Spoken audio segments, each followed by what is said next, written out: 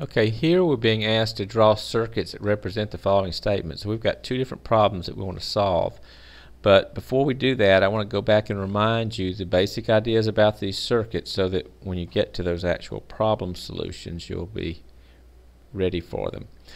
A circuit is represented by a drawing like this. It's a gate, and it's drawn as if the gate is open, but the gate can either open or close. It can be either opened or closed. If you take a basic circuit gate and put one next to the other in what is called in series, side by side, then that represents a conjunction. It's the same as the logical statement and, P and Q. The way you can think of it is if you have a power source over here and a light bulb over here, if both gates are closed, the power source can light the light bulb. If either gate is open, or if they're both open, the light bulb will not light up. And that is the same behavior as an AND statement. It's like saying an AND is only true if both true. So it's like saying the light bulb will only light up if both gates are closed. So those are equivalent ways of thinking about it. And then with the OR statement, you can think of that as a parallel, what's called a parallel circuit, where the circuits are on top, one on top of the other. And if you think of that as a power source here with a light bulb here, it only has to have one gate closed in order for the light bulb to light up. The only way that the light bulb will not light up, in fact, is if both gates are open. So that's sort of equivalent, well, it's exactly equivalent to an OR statement, where you're saying that an OR is only false if they're both false. And that's like saying here the light bulb doesn't light up only when both gates are open. So let's start with this first one. Notice that everything in here is an AND, so everything is in series. I've got 1, 2, 3. So I'll draw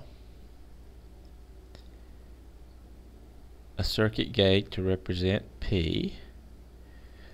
I'll draw a circuit gate to represent not Q. And I'll draw a circuit gate to represent T. Labeling them properly. Everything is in series. So there we go. Very easy if you understand the basics. Now the second problem is somewhat more difficult because you have an OR and an AND. So everything's not going to be in series, nor is everything going to be all in parallel. But what you do notice is the parenthetical compound statement over here is an AND. And it's ORed with P. So let's do the AND first. You've got the statement not Q, ANDed, which means it's in series, with the statement T. So you get something that looks like that. Now the part that I've drawn here represents the parenthetical part, and it is ORed with P. OR is parallel, so now that has to be made in parallel with the P. Now it doesn't really matter if the P goes on top or bottom. That part of it really doesn't matter. But the point is, I have a parallel circuit that I will label P,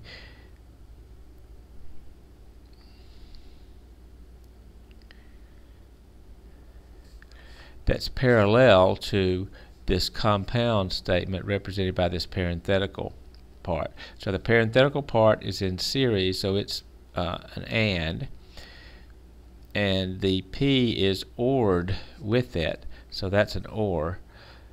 So completing your circuit, you've got your power source over here, if you want to think of it that way, and your light bulb over here.